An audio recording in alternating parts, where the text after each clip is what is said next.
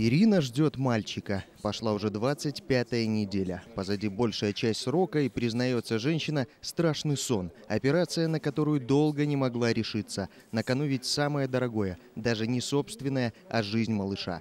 Ирина с трудом сдерживает эмоции, чтобы опять не подскочил пульс, но не устает благодарить врачей. В особенности кардиохирургу Чеснойцу Александру Робертовичу, что он спасал не только мою жизнь, но и моего малыша. Операция очень тяжело для меня прошла, я очень волновалась за себя и за ребенка.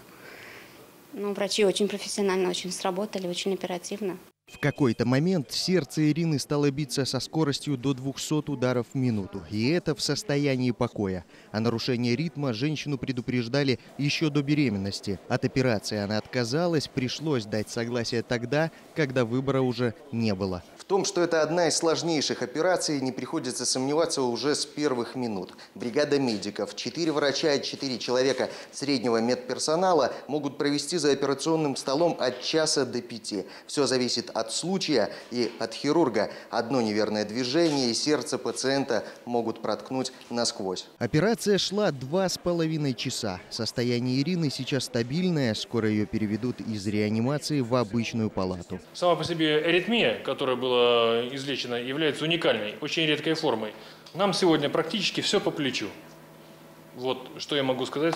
Если мы можем оперировать таких пациентов, мы можем практически все. Уникальность операции не в ее сложности. Таких в РНПЦ проводят более 500 в год, а в том, что необходимо изолировать пациентку и плод от радиации. Уникальность состоит в том, что мы не прервали беременность, сохранили беременность, при этом минимизировали какие-то последствия рентгеновского облучения, потому что она получила минимальнейшую дозу, которая никоим образом не скажется на состоянии ребенка, и устранили вот этот источник нарушения ритма.